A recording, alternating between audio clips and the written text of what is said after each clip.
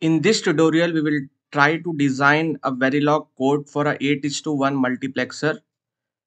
So this digital circuit will have 8 inputs from I0 to I7. It will have 3 selection line S2, S1 and S0 and 1 output signal. So the basic job of multiplexer is to select one of the input signals and pass it to the output. But out of these 8, which one will be selected will depend upon the value of selection line.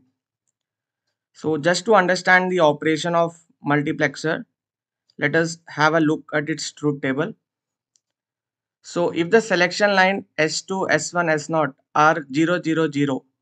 So if we convert 000 to decimal, it is I0. So whichever is the first input I0 will be given to output Y. If the selection line value is 0, 0, 1, then I1 input will be given to output Y.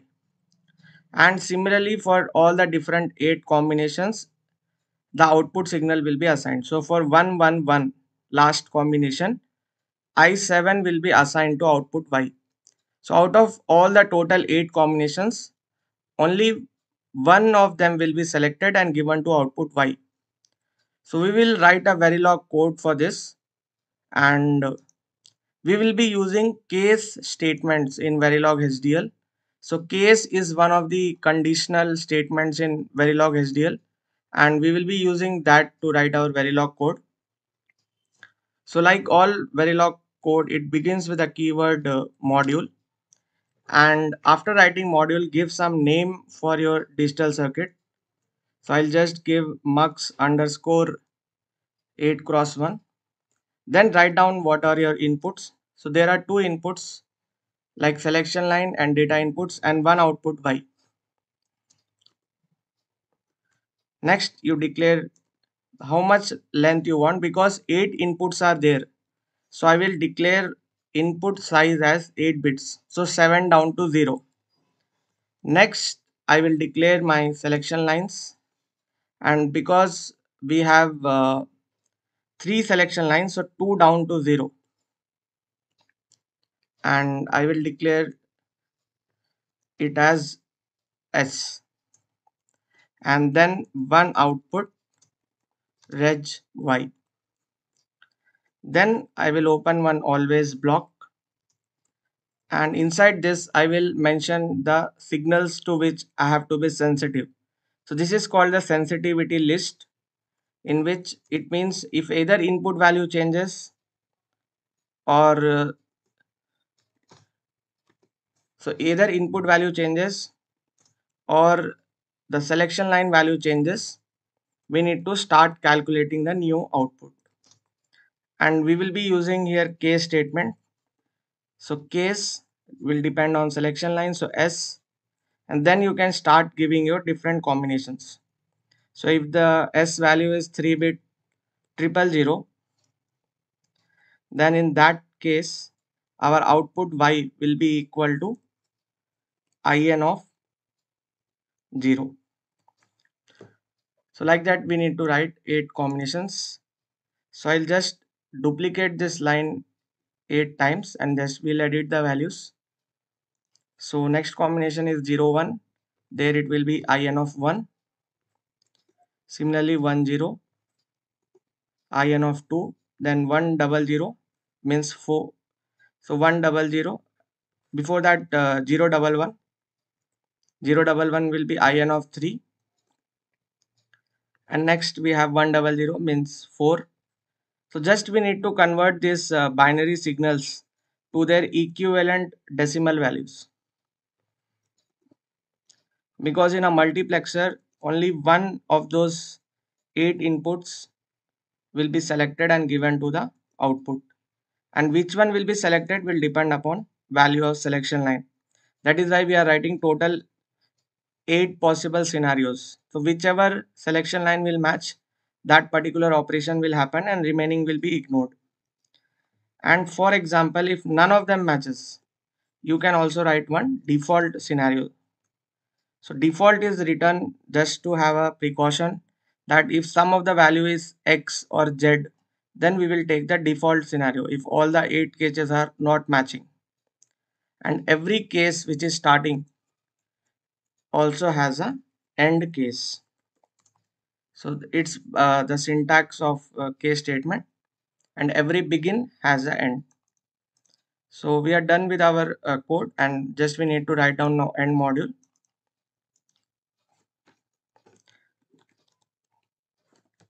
So our design code is now completed. Now what we need to do is we need to whatever this design code is there for us to observe the outputs, we now need to write a test bench for it. So I'll start coding test bench also here. So I'll code beside this. So let us give the name as some module tb, and you can write down end module. Next, always remember whichever are inputs, those become reg in test bench. So reg 7 down to 0 in, and for selection line also reg 2 down to 0 s, and whichever is output it becomes wire in test bench. Next we need to instantiate our code. So write down the name of the module mux underscore 8 cross 1, and then write down some instantiation name like duty, and then write down the name of the signals in the same order. So whatever order is declared here, that same order we write, because we are doing port connection by order, and whatever is the name of the module here, same module we are instantiating here. So hopefully now you understand syntax and put a semicolon, and now begin one initial block, because inside this only all the inputs will be applied. Before applying inputs, just call two dump files, because if we want to observe the waveforms, these two files are required. So $dump file dump.vcd. So I'll just enlarge this a bit. Dump.vcd. So vcd stands for value change dump file, because these two files are essential for us to get the timing diagram waveforms. So next 0 comma dut. Next we will write one $monitor for us to also print the values. So we'll write time equal to percentage 0 3t, and then a equal to, not input equal to, before that what are our signals, selection line, input and output. So first we'll write selection line equal to percentage 0b, and then we can write down our input is equal to percentage 0b, and then finally our output y equal to percentage 0b. So because I want to print them in binary, I am using percentage b. Finally I will replace them with, first one I will need to print is time, and then selection line. After selection line I want is my inputs, and finally my output y, and you can close the this bracket. So after writing $monitor, what we now need to do is we need to start giving different inputs. So I'll give my input in as some 8-bit value. So 8-bit binary number. I'll give 1011, and because it is a big number, in middle you can write one underscore also, and then I can write 1010. Now let me explain you this a bit, because if you observe in 8 cross 8 is to 1 multiplexer, total 8 inputs are there. That is why I am giving a 8-bit binary number as my input. Now which will be in of 0? So because this will be in of 0, so the value of in of 0 is 0. And what is in of 1? This first bit. So in of 1 will be 1. Similarly, IN of 2 will be 0 and IN of 3 will be 1. This is IN of 4 and this is IN of 5, IN of 6, and this last one is IN of 7. So total 8 bits I have given from 0 to 7. Next, which one will be given to output will depend on selection line. So you can start giving now S value. So first I will give S as 3-bit binary number 000, and after that you can give some delay of 50 nanoseconds. So when you give 000 as selection line, so IN of 0 will be selected. That means this 0 will be selected and this value will be given to Y. Similarly, next combination of selection line will be 001. So when I give 001, that time IN of 1, that is this bit, will be selected and Y will be equal to 1. So similarly, we can generate all the 8 combinations and then I will edit the values. So 01 and then next one is 010, then 011, then next one is 100, then 101, and then 110. 110 means 6 and last one is 1117. So when I give selection line as 3-bit 111, that time IN of 7, that is 1, this IN of 7 bit will be selected and Y will be 1. When I have given 110, that time this IN of 6, so Y will be 0. So like that you need to select which input you want based on selection line. And after giving all the combinations, I will call $finish. So now I have done coding my test bench also. So now what we'll do is we'll just copy and paste this code in EDA Playground. So EDA Playground is an online simulator. So we'll just paste our first design code and I'll also paste my test bench code.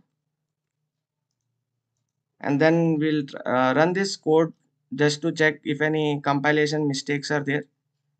So we'll select the tool as Icarus Verilog and we'll click on this open EPWave after run and hit on this run button.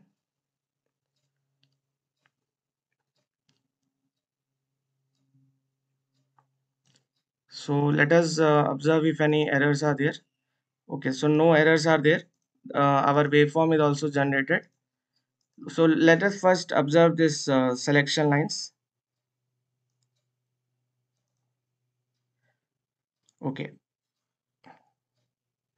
So if you observe first one like selection line, if it is 0, 0, so on the 0th bit, that is this I of 0 was selected and Y became 0. So if you want 3 bits to be displayed, you can write here 0 3B like this. And if you want so just to get 3 bits, you need to specify this number 3. So let me run this code once again.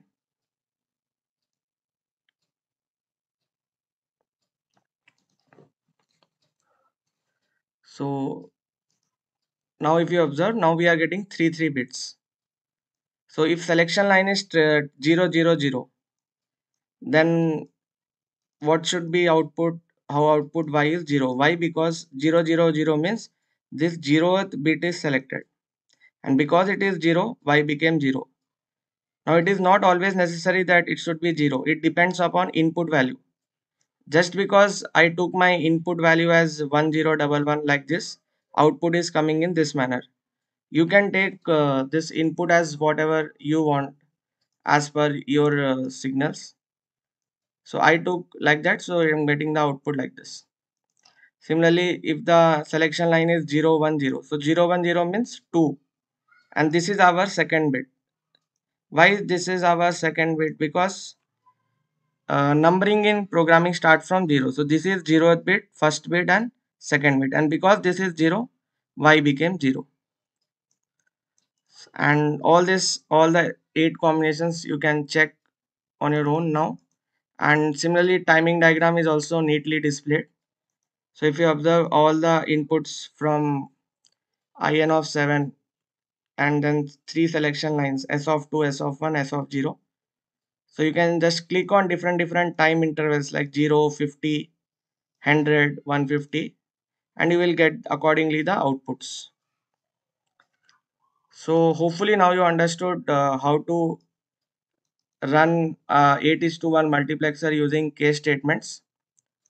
We will run one more time this thing using if else condition. So you can check out that other video also, how to generate 8 is to 1 multiplexer using if else condition, because there are different ways of coding the same digital circuit in different styles. So this is using case statements.